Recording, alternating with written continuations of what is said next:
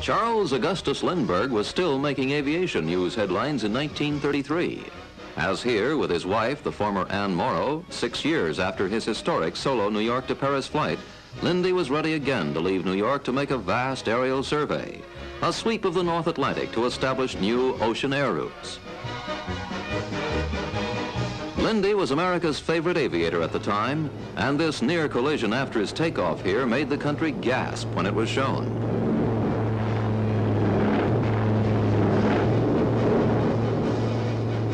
However, Lindy and Anne survived to do their job.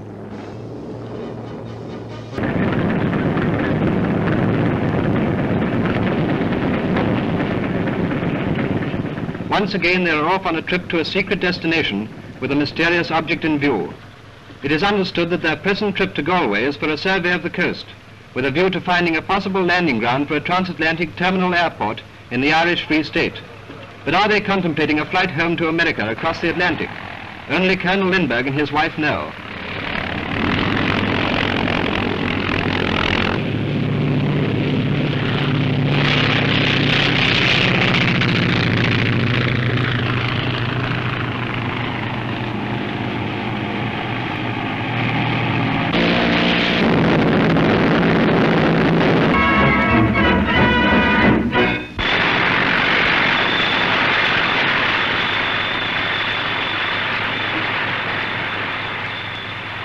Colonel and Mrs. Lindbergh are off again on their air travels round Europe after a brief 7-day stay in Paris.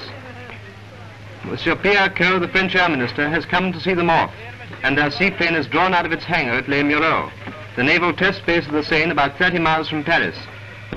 The flying pair seldom stay long in one place, and they are leaving for Holland, though where they intend to fly next and with what particular object is not disclosed. The famous pilot supervises the lowering of his machine into the river, where the takeoff is to be made.